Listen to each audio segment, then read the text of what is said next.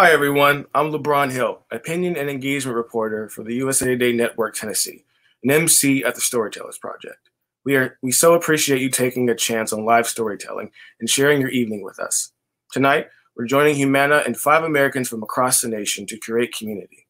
Since 2016, the Storytellers Project has brought more than 100 shows each year to communities across the country. But we've canceled our in-person season as part of the USA Today Network's response to the novel coronavirus. While it feels unsafe to be together in theaters, it feels necessary to be together online. So, we've handpicked incredible storytellers and inspiring people to bring you a show about growing up. So let's say hi to our storytellers. First, we have up Jennifer Brown Hyde. Hello. O.V. Kabir. Hey, y'all. Jamie Satterfield. Hey, guys. Alex Hicks. Go Navy. And Todd Shelley. Go Vols. These storytellers, guys. So, guys, I just want to let you know, tonight is not going to be a TED Talk, not a Toastmasters, not a how-to talk, an inspirational speech, an educational lecture, or a slideshow. We won't sell you anything, but maybe a subscription. This is storytelling, and storytelling is based on visiting. You open your heart and your mind, and you pay attention to a person you care about and want to feel closer to. So we invite you to do that tonight. I also want to prepare you for these stories tonight. Some of these storytellers will be polished and professional. Some will be raw and intense. We ask you to receive all of them because that's how community change happens. One of tonight's stories will discuss child abuse. If you are being hurt, know someone who might be hurting, or afraid you might hurt one another, help is available 24 hours a day, 7 days a week at childhelp.org/hotline or 1-800-4-A-CHILD. Now, we believe creating empathy and understanding is vital at all times, and especially in times of uncertainty. And with that, I am so excited to welcome our first storyteller, Jennifer Brown Hyde. Take it away, Jennifer. On July 15th, 1976, when I was 9 years old, I boarded my school bus after a long day of summer school. Who was to know that that would be the longest bus ride? It would take me a few days to actually get home. As we left our school and traveled about 30 minutes down the road, dropping off a few children, there was a white van in the middle of the road, blocking our bus from making the right-hand turn that we needed to make. Our bus driver, Edward, who was a local gentleman who was a farmer by day, drove our bus in the morning and the evening, stopped. Within seconds, before anybody knew what was happening, 2 masked men with guns jumped on our bus. Edward was asked to get to the rear of the bus, and one of the kidnappers got in Edward's seat and drove our bus down the road. The fear had not really set in at that moment until I looked at my brother, who was sitting midway in the bus, and he looked back at me. I could see the fear in his eyes. At that point in time, the children had settled down and were quiet because we were all confused as to what was happening. One of the kidnappers drove our bus down the road just a few miles, and then he drove off into an empty riverbed. There in that riverbed, there was another van that was waiting for us. That van quickly backed up to the bus, and half the children were loaded into that van. There went my brother. We were separated. That van pulled away. The initial white van that was blocking our road backed up to the bus, and the rest of the children, including myself and Edward, our bus driver, were loaded into that van, and we drove off. It was over 100 degrees in the middle of July in the California heat. No bathrooms, no water, no food. No idea on where we were going. The kidnappers drove us around for 11 hours in the heat of the day, into the night, and into the next morning. I can remember they stopped a few times, and the smell of gasoline was overwhelming. Obviously, they were stopping to refuel the vans. I also remember there was a very thin piece of plywood between the kidnappers and myself. I can remember hearing them have conversations I could hear them pop a soda can, and I could hear them laughing, while myself as a young child was fearful for my life. There was no restrooms, so we had urinated all over ourselves. We were hot, we were sweaty, we were crying. After a few hours, the conversation ended amongst us children, and we tried to sleep, while the younger ones, as young as 5 years old, were crying for their mothers. I remember at one point in time, I yelled at those kidnappers. I was so upset. I said, when my dad gets a hold of you, you just wait. You're going to be in big trouble. The other kids and Edward told me to be quiet. Well, that was a little hard for me to do. That went on for 11 hours. We were driven around. We stopped. Everything got quiet. The door of the van opened. Bright lights. I knew it wasn't sunlight because it was dark out. One by one, we were taken out of the van, and things got quiet. All the other children exited. Edward got out. I was the last one left. I kept scooting back further and further, hoping that they would just forget about me. I was the mouthy one. I was the one that had been yelling at them. I was really fearful for what was going to happen next. They took me out. They asked me my name and my age, and they asked for a piece of clothing. I didn't have any clothing. All I had on was a pink swimsuit. We had been swimming that day at summer school. The clothes that I had on had been taken off because it was so hot. Luckily for me, I had grabbed a shirt from the van when I exited, trying to cover myself because I was self-conscious. I handed the kidnappers whatever shirt I had. Wasn't mine. I didn't care. I just wanted to know where everybody else was. What was happening? What was going to happen next? When was I going to get to go home? They pointed to the ground and they said, climb down that ladder. What?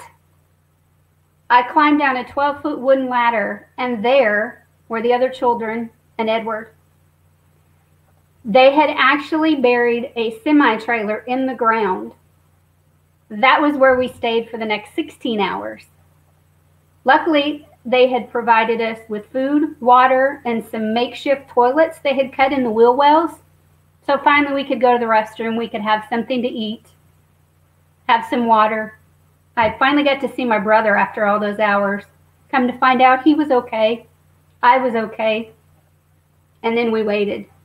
The food was gone. The water was gone. They had made some fans to pipe in some air. The batteries on those had stopped. There was no more air. So what next? One of the other children had a nightmare and kicked down a beam that was holding up the ceiling. The sand started to cave in. What was next? The older kids and Edward decided, you know what? I don't know that they're coming back for us. So they started to claw their way at the roof of where we came in. They'd stacked up some mattresses that were in the hole. Some of the older children come to find out there was a steel plate on top of the hole, diesel batteries on top of that, a wooden box, and a bunch of sand. We had been buried in a rock quarry in Livermore, California, about 6 hours away from where we were actually taken. To anybody on the outside, it just looked like a sand dune. To us, we were actually buried alive. To 26 children and a bus driver, that was something that would last a lifetime. The hurt and the pain, the emotional scars, the fears, the anxiety, the stress, the not knowing, takes a ding on your self-control, takes a ding on your self-esteem, changes the person that you are and the person that you want to be. After a few hours of trying, luckily for us, the older children and Edward were able to escape. We got out. We were handed out one by one. Sunlight. We had no idea where we were. Didn't know what had happened to the kidnappers, but they weren't there. So we started walking. What a pitiful sight we were. 26 children, dirty, filthy, matted hair. A lot of us in swimsuits, no shoes. Edward, they had taken his pants from him. He had on a white t-shirt and his underwear. How embarrassing for him. It didn't matter at that point in time. We just wanted to get away from there as quick as we can. We went around a few bushes, and to me it looked like the Flintstones. We were at a rock quarry. It looked like bedrock. There was conveyor belts with rocks. There was heavy equipment. There was workers. They looked at us like we were, like they had seen a UFO. We didn't know if they were involved in the kidnapping. We didn't know who they were. We said, hey, we're from Chowchilla and we're lost. They said, oh my God, we've seen you on the news. They're looking for you. Somebody called the police. The SWAT team showed up. The FBI showed up. The police showed up. The city police, the county police, the sheriff's department, everybody was there. Then they had to figure out what were they going to do with 26 children. You couldn't put us in cop cars. They brought out a prison bus with black windows and iron bars on it. They put us in that bus, took us to a minimum security prison facility where they gave us some coveralls to put on. We got food, water, crayons. We got to color, take a nap, laugh, be kids for a moment. And then they had to figure out how were they going to get us back home. It was about a 6-hour drive. They brought a Greyhound bus, put us on a Greyhound bus and sent us home. That was a joyous time until the nightmares started. I couldn't even leave that place without having nightmares. Woke up screaming, terrified of the dark. Who knew that that would be a lifelong after effect of being buried alive? I'm still scared of the dark. I choose to sleep with a nightlight. Makes my life much better. We got back to Chowchilla, got back to our tiny town. Looked like there was 1 million people there when we came home. I just wanted to go home. I just wanted to see my mom and dad. Finally, I was in my mom's arms. We loaded up into the station wagon and drove home. My mom gave me a bath, trying to wash the mildew out of my hair. Finally got to sleep. More nightmares. Couldn't even get through a night of nightmares without nightmares in my own home, safe with my mom sleeping next to me. Needless to say, there's a lifetime of nightmares that I'm living through. Even today, as we prepare to have a storm in Middle Tennessee, I have to be worried about, am I going to have to get in that storm shelter tonight? The physical scars that we had healed, the emotional scars are still with most of us after 40-some years. I will say that the effects that had not only affected me, it affected generations. What my poor parents went through to have their 2 children kidnapped, never to be known if they were ever going to come home again. The effects it's had on my children, having to live with a helicopter mom, or as they call me, a Black Hawk mom, because I'm much more than a helicopter mom. Having to put your child on a school bus after you yourself have been kidnapped on a school bus is not an easy chore. Having to allow your child to go off to summer camp is not an easy chore. Just getting in the car with my family to take a trip down a country road on a Sunday afternoon is not an easy chore for me. I want to know where I'm going. When am I going to get there? What road are we going to take?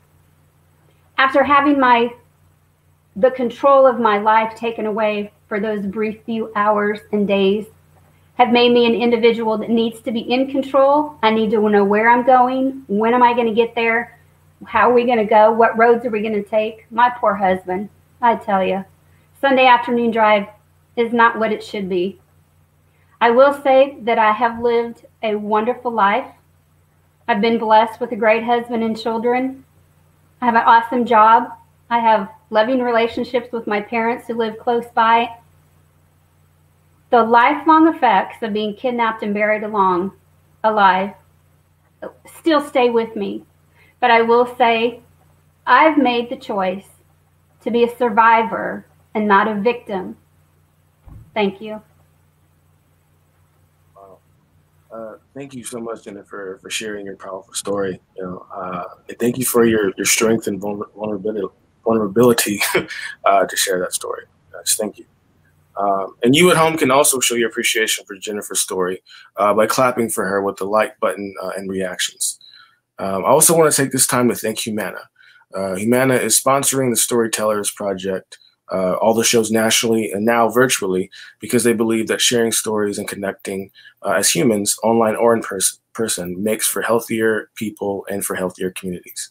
And we need these connections to each other and to health now more than ever. As COVID-19 vaccinations become available in communities across the country, Humana strongly encourage you to consider getting the vaccine and to discuss with your doctor what is best for your health. Visit Humana.com for more information about what they're doing each and every day to connect you to better health in your community. So now up next is our next storyteller, O.V. Kabir, who will be sharing his story about growing up in Jellicoe, Tennessee. Please take it away. Hey, y'all. I'm super blessed to be here tonight with you all. So wherever you're listening to this, I appreciate y'all. I grew up in a one-stoplight city on the border of Kentucky and Tennessee known as Jellicoe. And to give you an idea of how small this city is, the hangout spot for while we were growing up was a parking lot of a gas station and an Arby's combined together. You see, this city was so small that when we got our first McDonald's, we thought about putting a parade on. And by first McDonald's, I mean our only McDonald's, because we never got another one after that. Now, similar to how small the city, the population was quite small too. And the population was predominantly white. Now, I'm not really sure where you're watching this, whether it's your phone, your laptop, or how good your connection is, but it doesn't take that hard of a look to realize that I don't really fit that description. You see, my family is from Bangladesh. They're Bengali. My parents immigrated over 30 years ago from Bangladesh here to the United States. And you might be asking, like, out of all the cities they could have chose, all the places they could have gone, why did they go to Jellicoe, Tennessee? And I asked myself that question quite a few times too. But the thing is, it was only one of the pit stops they ended up taking, and they finally found themselves there. And my father, he's actually a doctor, and he wanted to give health services to rural areas, so he found himself there. They moved here. But I was born here in the States. I was born as a first-generation American, and because of that, I love my country. I love my state, and it's something I want to fit in with the people around me, even though they look different than me. Because the culture I feel at that time felt 8,000 miles away, similar to where Bangladesh is. I didn't feel like that was me at the time. Growing up, I felt like I wanted to be the people around me. I wanted to fit in, not because I just want to. I felt like I had to, because I didn't want to go to school and be made fun of for the color of my skin. I didn't want to be made fun of when I walked into the cafeteria and had food that smelled different than somebody else's. I didn't want to be made fun of because my family was Muslim and people would see me with a lunchbox and say, when is that going to blow up? So I thought I'd make the jokes first. I'd make the jokes first so they would laugh with me, then at me. I would say that, hey, we are a sea of white marshmallows and I'm the only burnt marshmallow, making people laugh around me, thinking that I'm appreciating my culture rather than appropriating it. You see, I wanted to fit in so bad that I had a mental image of who or what a Tennessean was. I thought a Tennessean was a person who was macho. Someone had a beer in their hand, who sung Dolly Parton's 9 to 5, blared country music, and wore boots everywhere, even to a wedding. See, I distinctly remember begging my mom, asking for her to buy me some boots. Even though they barely would fit me, they would go to my knees. I couldn't walk in them, but I wanted these Ariat boots because I saw everyone wearing them. So my mom, like the loving, caring mother she is, who didn't want her son to be bullied anymore, she bought me Skechers. Probably the best decision she probably made, because those boots would not look at me on me, and I wore Skechers. But I wanted to fit in. I tried to find ways to fit in. I thought I did, but other people didn't. And I remember when I was 14. It was my first girlfriend, and one of my first girlfriends, and I met her family. And this was a big deal for me because I was raised that your first impression is a big deal. So I was thinking in my head, going down the checklist: firm handshake, look into his eyes, be respectful. So I get to the door. He comes out and he shakes my hand, firm handshake. I look into his eyes and he leans into me and he says, I usually wouldn't be fine with this, but you're one of the good ones. Your father is too. And that comment stayed with me. It brought out a lot of questions to me at that time and also later that I wouldn't answer till late years down the line. It made me think, what did he mean? We were one of the good ones. What does that actually mean? Does that mean that my dad's a doctor, so we're one of the good ones? Does it mean that I had good grades, so we're one of the good ones? Or because I was on the basketball team, even though I was the 8th man on the bench, I averaged 2 points every season, which is really not that relevant. So probably that wasn't the point, but why were we the good ones? What he probably meant was that the brown people that he thought he met, they weren't like us. They were different. They were bad. But this is Jellicoe, Tennessee, a sea of marshmallows. What brown people is he meeting? Well, he probably had a preconceived idea in his head, and that dictated the actions he took and spoke with me at that time. And it wasn't until I realized this, until I moved to a bigger city, Oak Ridge, Tennessee, about 45 minutes out. We moved there from my high school. My family moved there. And so when you go to a bigger city, you find a bigger community. And within that community, there was a diversity of people. I saw people who looked like me, people who didn't look like me, people who just weren't white. The diversity in all different ways. And so I started feeling like I could be myself a little bit more. I wanted to share a little bit more. I remember my sophomore year, I took a picture of myself and my family. It was for Eid, a Muslim holiday, where I wore a cultural outfit, a Punjabi, and I posted it on my Instagram.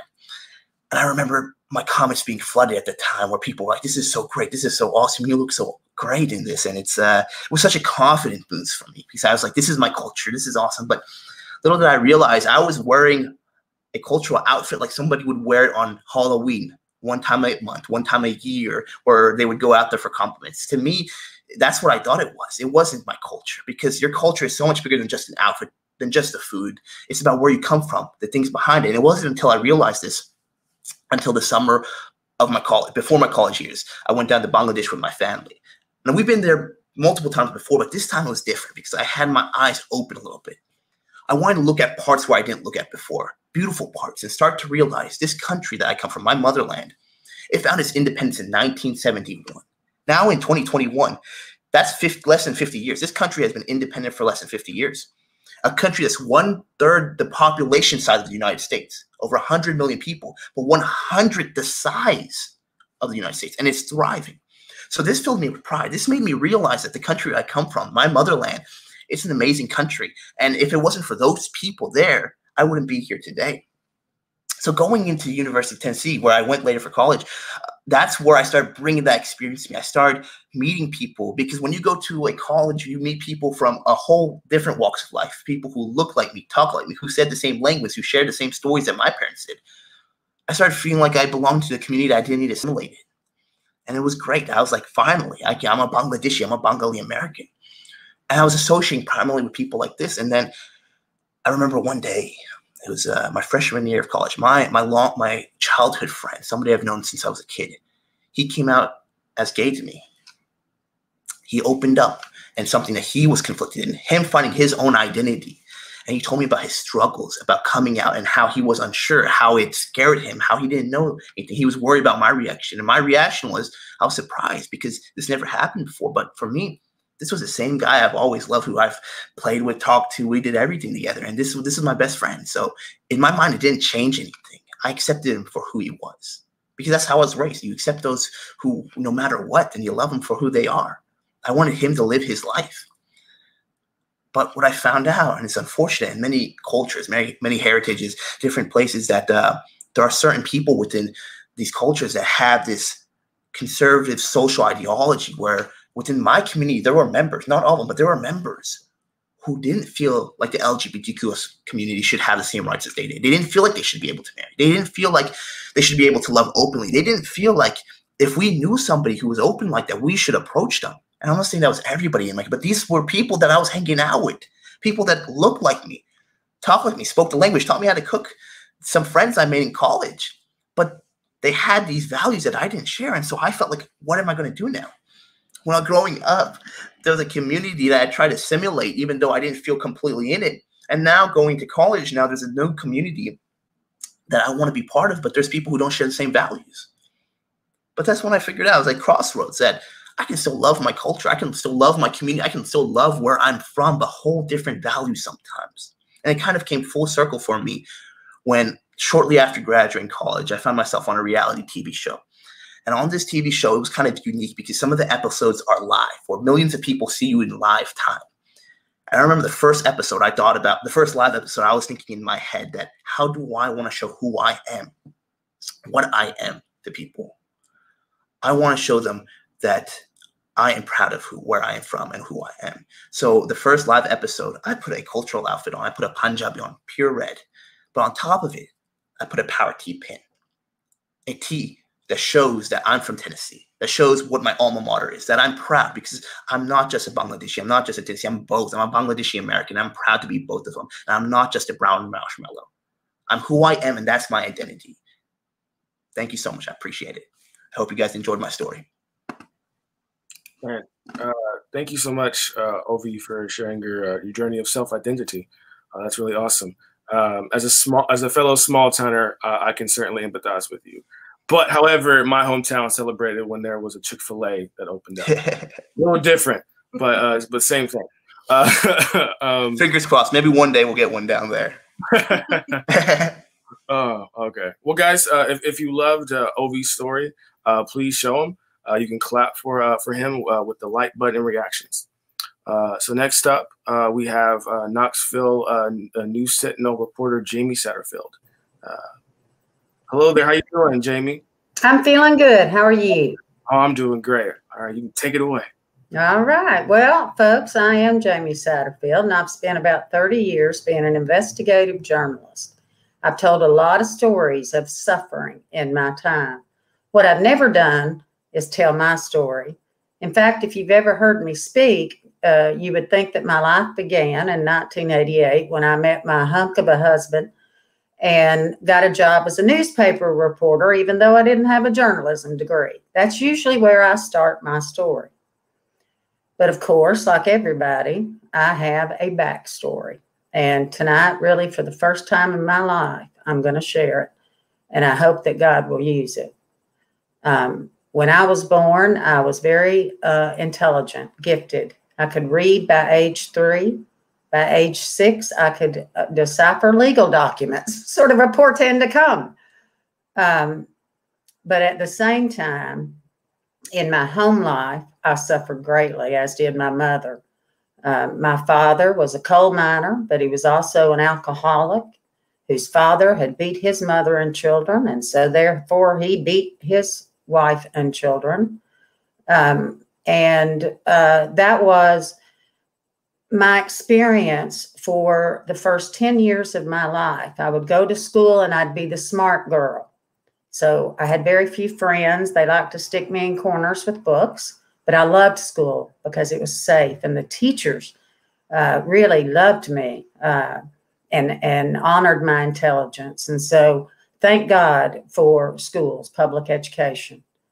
But when I went home, it was always, you were always afraid. You never knew, would he come home drunk and mad, or would he come home feeling sorry for what he had done the night before and bring you a Wonder Woman t-shirt? You just never knew. You couldn't have friends over. I worried to death about my mama. Of course, she took the brunt of that, and she herself had been a victim of rape in her youth. That's how I'm here today, frankly. She was a young teenager. But my dad died when I was 10. I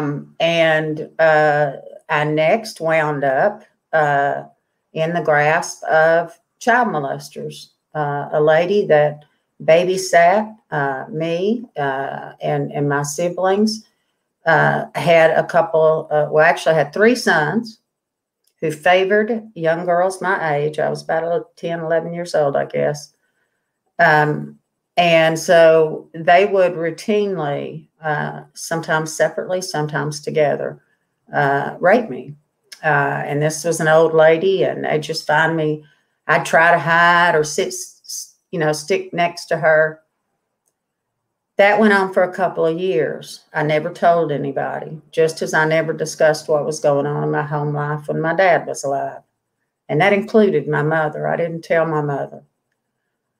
And it was through the grace of God that we moved from those coal mining towns when I was 13, going on 14. We moved to Sevier County, Tennessee. And there I went to Gatlinburg Pittman High School. And a guidance counselor there took an interest in me, Don Bohannon. He's one of my angels. But he made sure that even though I was dirt poor, that when I got an offer to get a summer scholarship at Yale University as a junior, and I told him I couldn't go because I didn't have the money, he went around to businesses and raised the money. And so when I came to Sevier County, Tennessee, for the first time in my life, I was safe and I was free on the outside. On the inside, I could not account for why these people had done these things. I could not understand the why me. And so I figured I must be broken. I must be bad. I attract this. And that kind of thinking, while on the one hand, I'm the valedictorian at my high school, I'm working full time, I'm helping my mama, who at this point is a single mother with 4 children, and going to school herself. And I am on the outside, looking like I got it all together, but I was suffering from bulimia, anorexia, and alcoholism. In high school, I was gang raped, never told anybody, and that was alcohol played a role in that. And then when I was in college, I went to the University of Tennessee. I got a full ride. I could have gone to Harvard, Yale, Princeton. I turned them all down. And I'll be frank, I did that because you all in East Tennessee loved me, and I wanted to stay here. And I went to the University of Tennessee, and I did very well. But I also would go out, as all college students do, and inevitably I would wind up drunk and date raped. That happened, I can't tell you how many times. Never told anybody. And then the final incident leading up to my 21st birthday was I met a man who was older than me. He was a drug addict and very abusive, beat me and threatened me at gunpoint. It went on and I was in UT at the time, taking a full load of classes and working full time, and every other night getting my butt kicked and thinking I deserved it. And of course, so I didn't reach out for help. In fact, I openly resisted help because it was my fault. Around my 21st birthday, I don't know what snapped in me, but I said, enough is enough. And I told this fellow I didn't want anything else to do with him. A few days went by. I was working at a grocery store here in town. And I walked out in the parking lot. And next thing you know, I was being shoved up against a truck. My head was being bashed up against a truck. And here this fellow was. He threw me in his truck. He kidnapped me. He took me into another county. He beat me first in front of a cop at a store. I won't name that county, but for many years I wouldn't go in it. Then he took me to some house, didn't know where I was, held me there for 3 days, raped me repeatedly, threatened to kill me. I eventually convinced him that we were reconciling, and I convinced him to go get some food. And as soon as he left, I took off naked and barefoot, running, and a trucker rescued me. And all I kept saying was, please take me back to Sevier County. Just take me back to Sevier County. I'll be safe there. And he did. And I wound up at the hospital, and there were cops that came, some detectives. The Sevierville officers that I talked to were very nice, and they took reports, and they told me how to get warrants. Yeah, believe it or not, the victim had to get her own warrant. And we got a series of warrants against this fella for all the crimes that he had committed. And they told me when to show up for court. And so I did. And I was so scared. But they told me somebody would meet me there and it would be okay. And I'm 21 years old. My bones at that point, some of them were still broken. I think my eyes were still purple. They had been swollen shut. And I walked into a Cobb County courthouse in Cobb County, Tennessee. And a fella in a uniform came over, and I told him my name. And he said, oh, yeah, the judge wants to see you.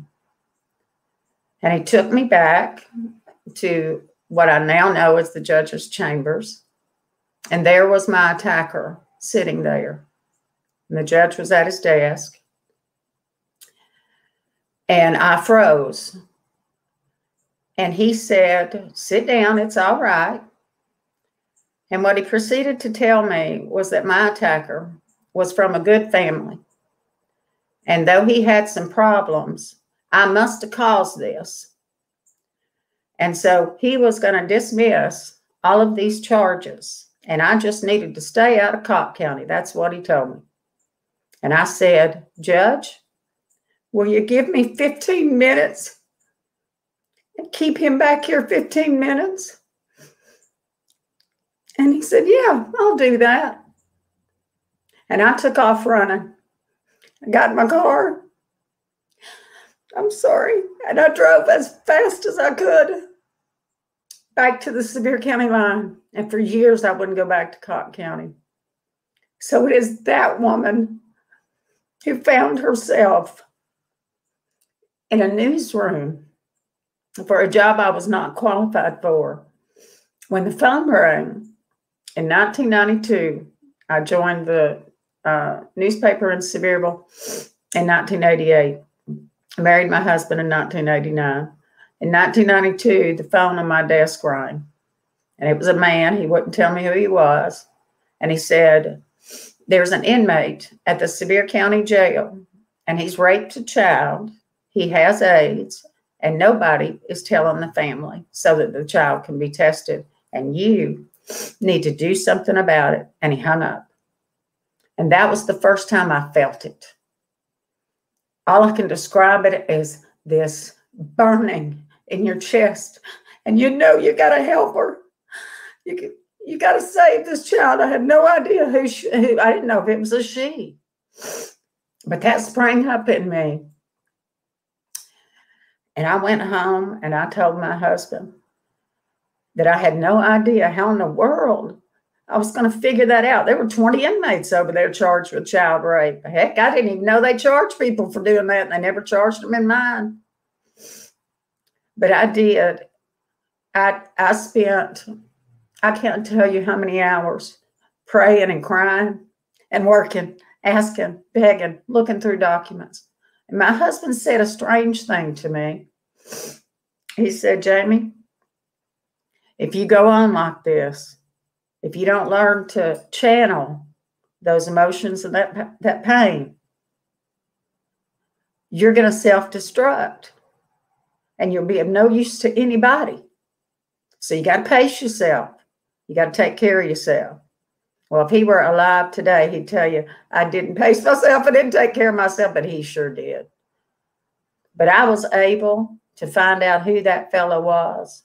I was able to call up the DA's office and say, what you all have done is terrible, and you need to fix it. So you call this family, you tell them the truth. And then I went to the legislature and I said, let's pass some laws so that when a child gets raped by somebody with a disease that can kill them, we have to tell them. We don't protect the bad guy here. We have to protect the victim. And I got 2 laws passed as a result of that. And I was hooked on journalism. But throughout my career, I still carried all of that pain in me. And I still never felt like I measured up. In fact, every time I was able to do good for others in my work, it was almost like I was redeeming myself. Now, that's crazy, isn't it? I've lived a very good life. And I did the same thing in my personal life. I had to be the best mom, the best wife, the best Christian. And I put so much pressure on myself because I never told anybody what happened to me. And maybe if I had, somebody would have said, it's not your fault. It's not your fault. And so that's why I did not know it was going to end with his flaming tears. But that's why I'm speaking tonight. So that if you're being hurt, tell somebody. And that final thing I want to say is, my husband, on his deathbed, he died in 2015 of cancer. But before he died, he met with each family member and had a separate speech with each one. And I watched him do that. I didn't invade those privacies, but I watched him do that process, and I knew my time was coming, and it was. He sat me down, he held my hand, and he said, I've got something to tell you, and I need you to believe me. And I said, okay, honey. Now, he's on morphine at this time. He's tearing up and being a big emotional guy at that point. So I really wasn't ready for what he said. But what he said was, you're an angel. And I laughed. And I was sitting there thinking, maybe I ought to cut that morphine down a little bit. But he was earnest. And he held my hand. And he started going back through my suffering and the story he could link it to, or the child I'd helped and taken in, or what I had taught my children how to be as character and how to love people and be kind and forgive. And he linked all of that for me. And what he made me realize is everything that I suffered has had purpose. So if you're suffering, know that it has purpose. Today, despite my boo-hooing, I am the happiest I've ever been, and I miss my husband every day. But I am the happiest I've ever been because today I know the truth, and that is I'm an archangel. I've suffered greatly, and I've used it for good, and no one will ever tell me different. And the other thing is, they'll have to fire me because for the rest of my life, I will devote my career to giving a voice to those who suffer in silence and giving a voice to people who are treated like trash by our court systems because they're poor. I will dedicate the rest of my career to making right the things that are wrong. And instead of all of us sitting around and complaining about what's wrong, why don't each of us go out and take our pain and our suffering and use it for good and help somebody else? Of all the things that were committed against me and of all the people that were involved, I have no bitterness. I couldn't tell you names anymore. They were sick too. And that's what we need to realize, people. We've got to love each other and help each other. So I'm sorry I probably went over time, and I've been a big baby. But as you can see, I felt that this is what God wanted me to do. I didn't want to do it. But he said, go. So I went. Thank you very much. Wow, Jamie. Thank you so much for your strength and for your courage to tell that story. Thank you. I hope it helps somebody. Yeah, as someone who's an avid reader of your work, it's great to hear the why behind it. It was powerful. Thank you. All right. So just in case, let you guys know, if you or anyone has been a victim of sexual assault or is currently, please contact the National Sexual Assault Hotline at 1-800-656-4673. Please do. All right. So next up, we have Alex Hicks, who will be telling his childhood story of moving from the city of Chicago to Missouri. Hello, Alexander. How are you doing? Whoa, how you doing? I'm doing good. All right, take it away. All right. My name is Alexander Hicks. I'm the chief photographer of at the Gannett paper at the Spartanburg Herald-Journal, and you're probably wondering why I'm holding this rock. And I'll explain it as I explain my story. I grew up in St. Louis and Chicago, but before that, my family is a family from Mississippi. And I hadn't been down to Mississippi that much or whatever. But my grandfather had 16 kids, and my father was one of them. So it was like a lack of better things. You know, he was an older man, so he's probably like 80 when I was a little boy. And well, I guess I was probably about 7 or 8. And he called, and he had this ritual where he would call the grandchildren down, and we didn't go all at one time because there were so many of us. But I came down to Mississippi. I was brought down there to meet him and experience what my family was from. So I always remember Irving Alexander Hicks. We call him Papa. I come out, and Papa was standing there, and he was a giant, even though he wasn't that big of a man. And he came, and naturally, I just looked at him because, you know, they're telling me that was my grandfather, and he took the kids out alone, and he reached his hand down, and instinctively, I don't know why, I felt so comfortable that I put my little hand in his hand, and he walked me out to this cotton field. My family were sharecroppers, you know, my dad and my grandfather and people before that. My father's side of the family is from Mississippi. So I'm a kid from Chicago. I knew nothing about cotton fields and all that, but in the palm of his hand, I put my hand and I walked out, and it's the first time that I can really remember. I've probably been there before or whatever, but the first time I could really remember, and I looked down and I looked up and saw all this cotton on a blue sky, and it was beautiful. And he looked at me, and he started to tell me tales about when he was a boy and his grandfather, and how they had worked the land and how they had picked cotton. Now, cotton, he was Mississippi in the 20s, and probably, you know, I'm just trying to get up the age, but he grew up in Mississippi in the teens and 20s, and it was probably pretty harsh on him, but he was not a bitter man. And as I walked through this cotton field, he took a little, you know, he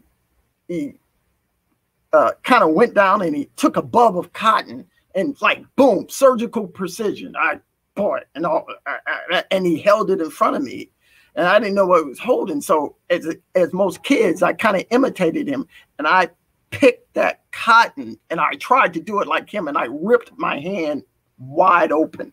And he looked at me and everything, and he looked down at my hand, and he said, you're not a cotton farmer. You're not a sharecropper, so you better get an education. That stuck with me at the age of 7. Even, you know, just the power of that imagery of that cotton field and all the people that had worked that land before me for probably 200 years, because that's where my dad's family probably didn't leave Mississippi until we were the first ones to born up in Chicago. But I knew right then and there, and he was telling me in his own way of not having an education. He didn't have an education. He wasn't afforded. He wasn't given those options. But he looked at me, and he probably couldn't articulate it or whatever, but he wanted me to get an education.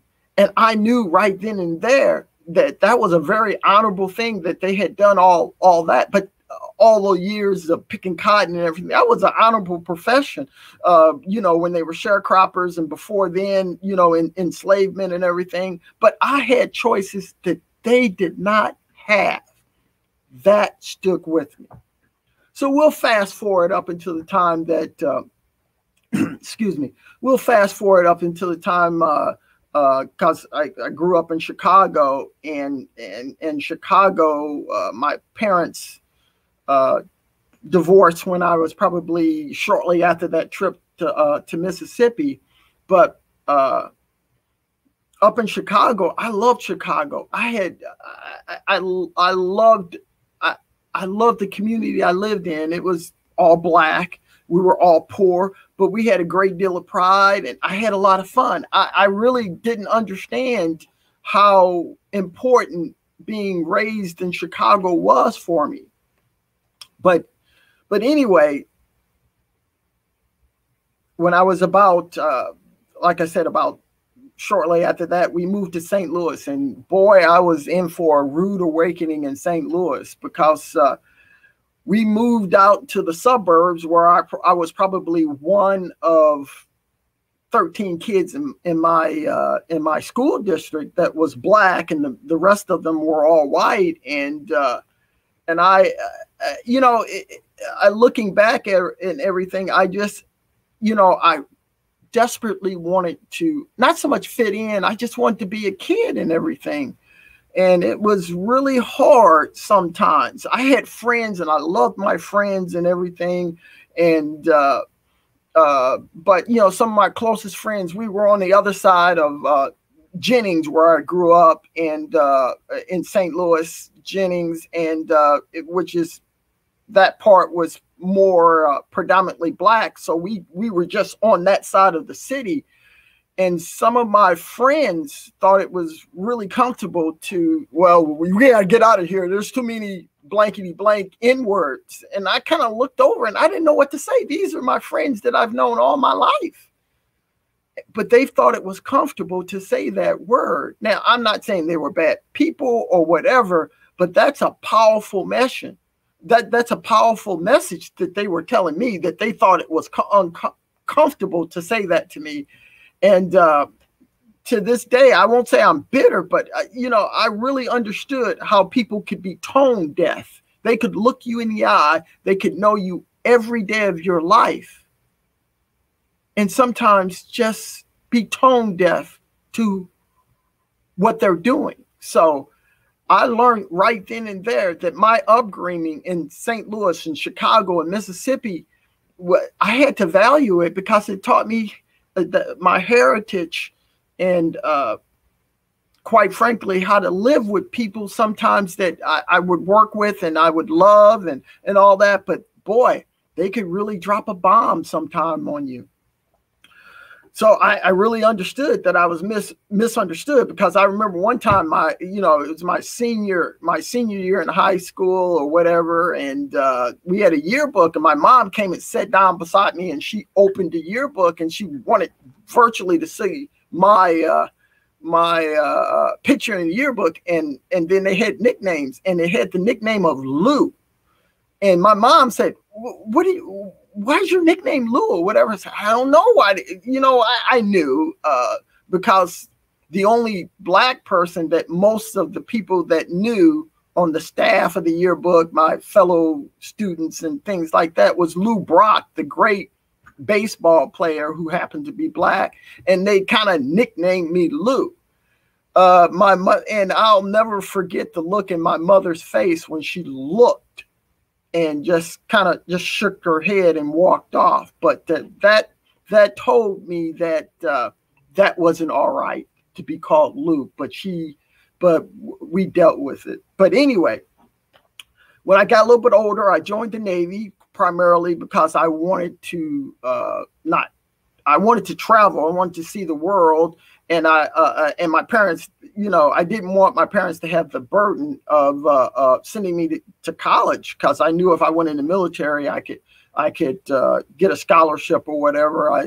I won a scholarship, went to Syracuse University, traveled the world, and as I traveled the world and met people, I learned that the way that I had been, that heritage, the traditions that my grandfather had taught me about, to be proud of who you are and to do better. He always would tell me, it's like a mantra in my family, do better. This is a man, my grandfather was so special to me. This is a man that was not afforded an education, that only had the option of working the lands and working the land and just being what other people thought he should be. So we'll fast forward up into my life now, and I look at my son, my dad's oldest brother, Uncle Luke. I didn't know him very much, because he was away in the military when I was a little boy. But he came back, and after my dad died, he said, "Boy, I'm gonna take you down to the Mississippi or whatever." And I said, "Well, and he goes, "Well, you got a son." So he took my son, who was probably, me, Uncle Luke, and my son Stefan, jumped in the car and we took a trip to Mississippi.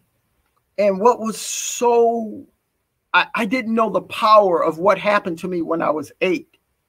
But as I got out the car and we did a couple of things, but my son would always hold his hand up and like Dad take my hand when he was 8, and we would walk together. And my Uncle Luke, he had gone through all this with his brothers, and he was one of the last OGs, as we call the original gangster Hickses, because, you know, they were old. But as my son took my hand and we walked out in that same cotton field, he started asking me questions about that. And I said, no, this is where your grandfather and his father and everything, they worked the land here.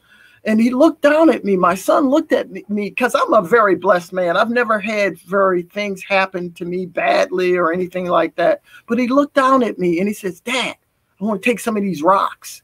And Uncle Luke said, my uncle looked at me. Luke looked at me and he said, well, go over there where the old house is. And then so we went over to where the house and my son started to gather these rocks. And these rocks are where their sharecropper shack was and everything. And he was so proud to put these in his to put these in his pocket. And we still have him today. He's 23. He's a student up in Clemson trying to figure out what he wants to do in his life. But I realized right then there that I had an obligation. And my son, I hope I've instilled in him to do better, That's the mantra. Just, you know, this country has given me so much in education. I've traveled around in the Navy and everything. I've got a beautiful son. I've chose to live in Spartanburg, South Carolina, because it's not too big, not too small, but I feel like it's my Mississippi. I feel like I'm going to show him how to do better here. So, but that's pretty much my story. And thank you for letting me share a part of my life. Wow. That was great, Alex. Thank you for sharing your story of hard work and determination. You know, it was powerful to hear about how you maneuvered between a predominantly Black community and then a predominantly white community. That was really awesome to hear. All right. So if you guys enjoyed Alex's story, please show him by clapping with the like button and also with the reactions. All right. So right now I'm going to take this time to thank our subscribers. We are so thankful for our subscribers because you support this community's journalism. For those who aren't subscribers, we appreciate you giving us the chance to show you our value tonight, and hope you consider a digital subscription at the Tennessean, Knoxville News, the Greenville News, and so many other publications close to you. Journalists in those markets coach the nice tellers, just so you know. So lastly, we have Todd Shelley as our last storyteller for the event. How you doing, Todd? Doing marvelous. How you doing? Doing all right, man. Please. Here. Take it. Oh, Yep. okay. My name is Todd Shelley, and I'm honored to be here tonight, one of the storytellers. And I live in Knoxville, Tennessee. We're kind of nestled in the foothill of the Great Smoky Mountain National Park. Very beautiful, and I'm proud to call Knoxville my home. A little about me. I was born with congenital rubella syndrome, or AKA German measles. And if you don't know much about it, it's an airborne virus. And if a woman's pregnant and she gets the virus, it can be detrimental to the child in the womb. It can cause severe disability, intellectually and physical, and even death. Rubella did affect my life. I was paralyzed from my face to the left side, nerve damage in my eye, and speech, hearing, and more intellectual disabilities, but we'll get to that. But when I was about 3 months old, I stopped breathing. Subconscious, I didn't know this, but I was a fighter. My fight started in kindergarten. I didn't realize I was really different until I got to school. I don't remember my kindergarten teacher's name at all. Sorry. But I do remember Susan. Susan used to take me out of the class. We'd take 10 steps across to another room, open the door, tiny little table, tiny little kindergarten chairs. she would sit down with me and we would go through the letters because I couldn't speak very well. My words would come out clearly. So we go through the T's, the Z's, and I struggle with S, like street, sign, speak, Z's, zebras. I just struggled with this. But at that moment, I realized no other kid was in there with me. It was just me and Susan. Susan would take me back to the classroom. I would sit down at the table, and my classmates would ask me, "Where did you go?" That would be a question I would be asked many times through my school years. I got tested a lot as a kid. And the thing about it, I never understood why I was getting tested. I just knew I was getting taken out of class. Sometimes I have a woman or a man sit there and observe me for 3 or 4 days in the back of the class. And I felt like I was different because they were just stereotyping. They were sticking me out there by myself. I was just tired getting tested. And I couldn't make up what was going with me. All I knew, I felt different. But I didn't realize I was blessed to have really good classmates. 95% of people from me in school were very nice to me. But middle school, I started figuring out people can be mean. Remember walking down the hallway. He had tan khaki pants on, a white shirt, blonde hair. Next thing I know, something hits me in the face and it hurt.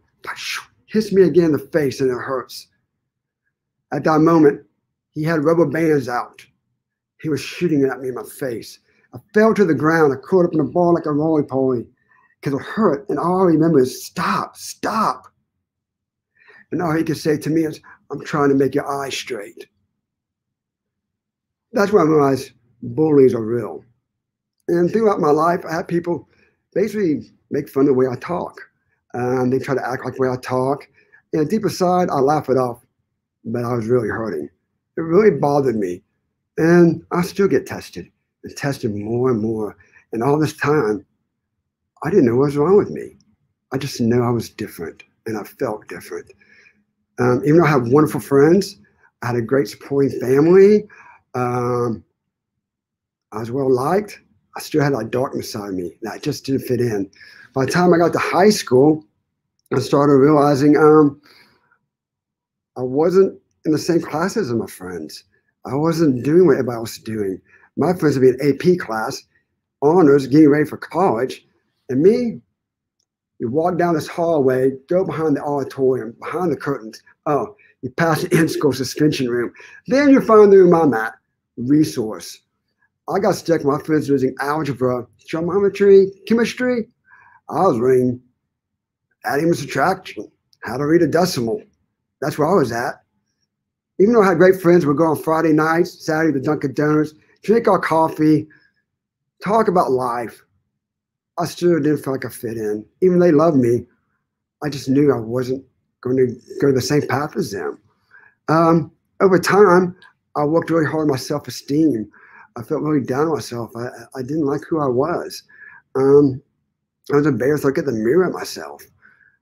But I pushed through it. I had to prove to myself I could do this. I got to graduate high school. My bad, so sorry.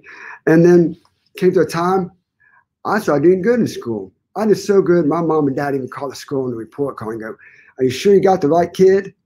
Yes. But that all changed. One day, some people from my school districts took me in a room. I was sitting in the left-hand chair, some in the right-hand chair. Somebody in front of me, and they go, Mr. Shealy, we like for you to drop out of school, go get your GED, go down the street, go work at this place, minimum wage job, because of all you're going to amount to in life. Here's a kid his whole life trying to find himself, trying to do school. It was hard enough as it was. Worked all the way up to my senior year, and you tell me to drop out? Yeah, that stung. And then when I went to the resource class, I used to have kids knock the books out of my hand and go, you're going to a dumb class? So I started putting all my books in my backpack. Nobody can knock my books out of my backpack. That's what I thought. But I had one thing in my back pocket. While my friends went off to college, applying for school, doing all this cool stuff, I had drums. Yes, drums started for me. It was my escape. But it started for me at Vacation Bible School. I was going to play the trumpet for Go Tell It on the Mountain. Obviously, I wasn't that good. My teacher's like, Mr. Shealy, trumpet's not your thing. And back in my mind, thank goodness somebody thinks that too. But she goes, here, I have a drum. It's a Native American drum from Cherokee, North Carolina. She put it in front of me. As soon as I hit that drum, man, the energy in me, I found my love. Drums will become my escape. Drums was me. I lived, breathed drums. I mean, as soon as I get home from school, play drums. I used to have an imaginary band in the basement of my house. I would visualize me playing in front of thousands of people. And my imaginary band was Anton Wint and the Igloos. Anton Wint was my sax player, and I was that drummer. And then we would start every show because my family's from Ohio. Hello, Cincinnati. Hello, Toledo. That's how my shows always started out. But that was the time that was healing for me because I struggled with my self-esteem. I didn't know what I was good at. And while everybody went off to college, all I had left was drums. Fortunate for me, I had a wonderful drum teacher. And while I was in high school, he allowed me to do an internship with him at the music store. I got to learn about drums, maple, butch shells, cymbals, hi-hats, you name it, I learned it. And the time I started playing around town. I played for the first 2 years for free, then played for the tip jar, finally got paycheck. Yeah, making progress. But I kept playing to the point I was doing 8 shows, 7 days a week. I was slammed. I found my identity. I found who I was for once. The time I started touring, my last band, I did 7 years on the road, about 275 to 300 days a year. During all this time, I still didn't know what was wrong with me. I still didn't think I belonged. I look in the mirror, my eye might be lazy. I talk different. I didn't feel like I believed in myself. Even though drums, I felt I was good at it, I still had that missing link inside of me. That missing link, like, who am I? You know? Then at the time the band got going and we did a contest for Bonnaroo, one of the biggest music festivals in the country. We won it. Finally, this guy, after playing smoky bars to nobody would listen. Sometimes people wouldn't even clap. Yes, I paid my dues. I made it to the big leagues. I'm at Bonnaroo. Everything I want and I can have was there, except one problem. A month earlier, I was on a cruise ship playing, found out my band is going to break up. I passed to Cuba in the middle of the ocean, found my band house could be gone. My band is done. And my one thing I thought I was good at my whole entire life was drums, was about to be gone. I had to play Bonnaroo. Everything I had was gone. I lost it. I was lost with a deep depression to a point like I didn't want to be here anymore. Who am I? What's wrong with me? Why didn't it work out? I played victim mode for a long time. But I had to change my mindset, and I did. I realized depression is just an emotion, just like happiness is an emotion. You pick that emotion, that's your outcome. I started changing my mindset. Good things are on its way. Good things are on the way, Todd. Something magical is going to happen. And guess what? It did. Photography. Just happened. My younger brother, after the band, goes, hey, dude, why you don't walk dogs? You love animals. So I decided to do that. Just happened to be in a family's house. I was watching the Great Danes, the Davis family. We talked about photography. My last year touring the band, I got bored. And I started doing photography on this little tablet. They go, you know what? We have a Nikon camera. You'd like to try it out? Yeah. As soon as I got that camera in my hand, I was hooked. The only thing that stopped me was I was legally blind in my left eye and colorblind in my right eye. Can I do photography being colorblind? I don't see blue, red, or green. What does the sky look like? I don't know, but I'm going to try my best. I spent down hours and hours on YouTube trying to learn photography, learn shading. How can I tell the sky is blue, gray? I don't know. I have a lot of friends, a lot of help, and opened a lot of doors and meet wonderful people in Knoxville, photographers, and led me to a newspaper article, led me to a news show, and more people, and things started growing for me. Guess what? It was a drum thing for me. I found my calling, something I love deeply. And I didn't know squat about it when I started. All I knew is I love the creativity behind it. To me, a while, I don't understand the focus length. My depth perception is different, but it's okay. It's okay to be different. It's okay to be you. And through that time, doing photography, I started doing showcases, selling my work. I started feeling good about myself, but one thing was missing. What's wrong with me? Why do I not catch on like everybody else? Why I'm sitting here struggling? Then it dawned on me, I want to see what's going on. I got tested for 2 weeks at the University of Tennessee. I got a 20-page report about me. Everything on this report came back and said I was below average. Reading, math, auditory processing disorder, very below average. Pretty much out of the 20-page report, I was a below average man. But guess what? I learned something about myself that day.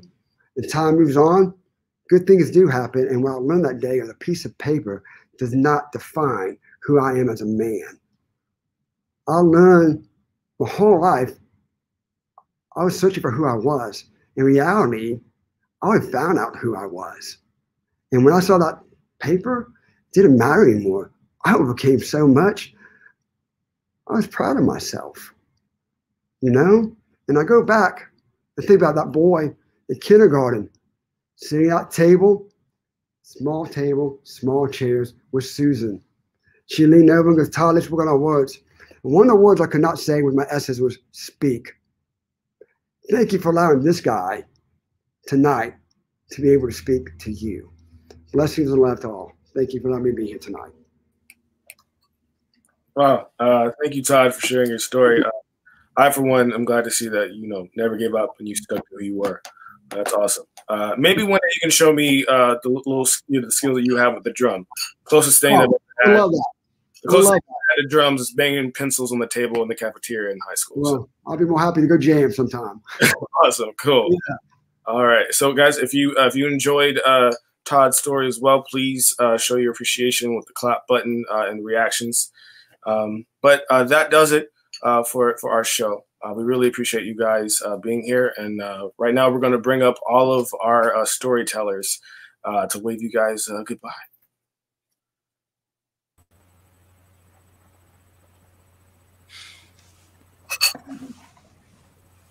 Good job again, guys. You guys did great.